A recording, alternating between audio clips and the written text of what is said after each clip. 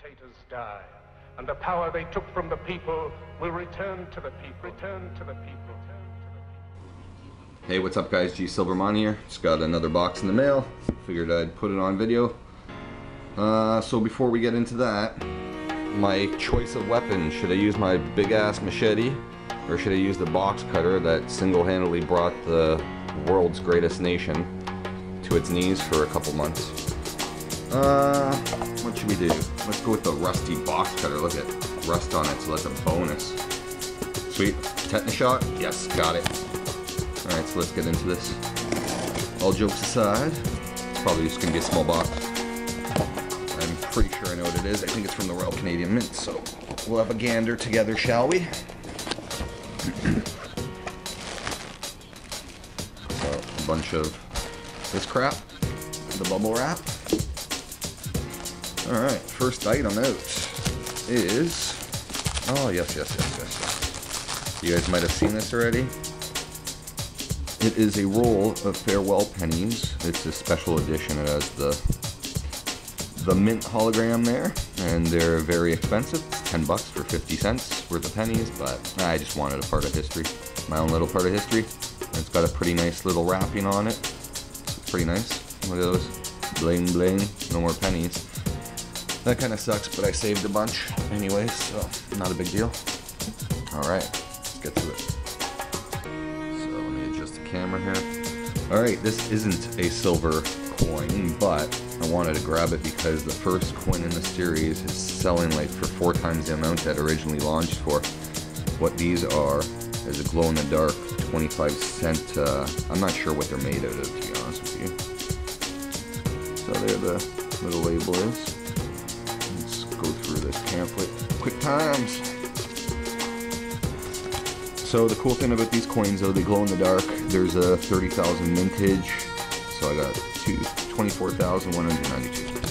I tried to order one for my friend, but they're sold out, and he has the first one. I didn't grab the first one, but whatever. I'll probably do an upcoming video on this to show you how it actually glows if I can get a chance. Let me pop it out here fast, though. Anyways, crap, these things are always so tight when you first get these things. But it's pretty cool. So you see the effigy of the pterodactyl, or whatever the heck this thing is. I think it's pterodactyl. And the back side, and it looks like it's a matte finish or flat. But the cool thing is, when you do get this, you light it up fast under a bright light, and you put it in dark, and then you'll see its bone structure glow. Let's see if I can maybe. Probably not. Let's just do it fast. Nah, won't be able to get it on camera right now. So stay tuned for a later video for that, more in depth I suppose. So that's called the Prehistoric Creatures edition from the Royal Canadian Mint. You know, it's cool for kids and stuff. It's a nice little novelty coin that I figured I might as well grab. So I got that, and this I've been waiting for. This should be a really nice little gem piece here. Let's have a look, shall we? Oh yeah. I'll tell you right now, I'm already pleased, but we'll see it in close up. So, Tradition of Hunting Gear. This is the first series in a new series called Tradition of Hunting, obviously, from Royal Canadian Mint. Mintage of 10,000. I'm not sure how many coins are going to be in the series, but when I seen it, I was actually pleasantly surprised because I like the effigy a lot on this coin. I go hunting from time to time with my buddy. But check this out.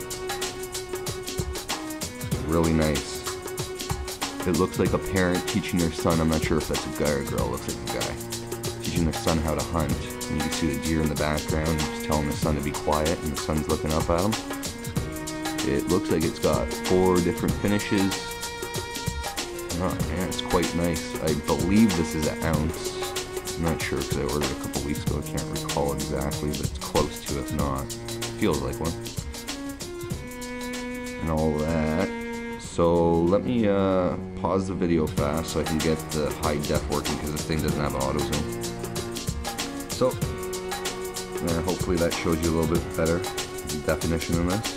I'm very happy with this coin. It looks amazing. You can see a lot of detail in this particular coin. So yeah, for you guys that don't know, I'm not sure if this one's sold out either, but if it is, you could always get it from your local coin dealers or whatever have you. But I must say, this one is quite nice. You can see, well, you guys might not be able to. But you can see the different detailing in it. It has a lot of different finishes. I see 1, 2, 3, like 4 different finishes myself right now. So very nice looking coin, $5 face value, 2013 from the Royal Canadian Mint. If you guys are interested, I like to just collect my numismatics from time to time. Only if, you know, I like them. I don't just buy every coin that comes out, or I'd be a broke person, that's for sure. But anyways, thanks for watching, guys. Take care, and I guess I'll be releasing more upcoming videos.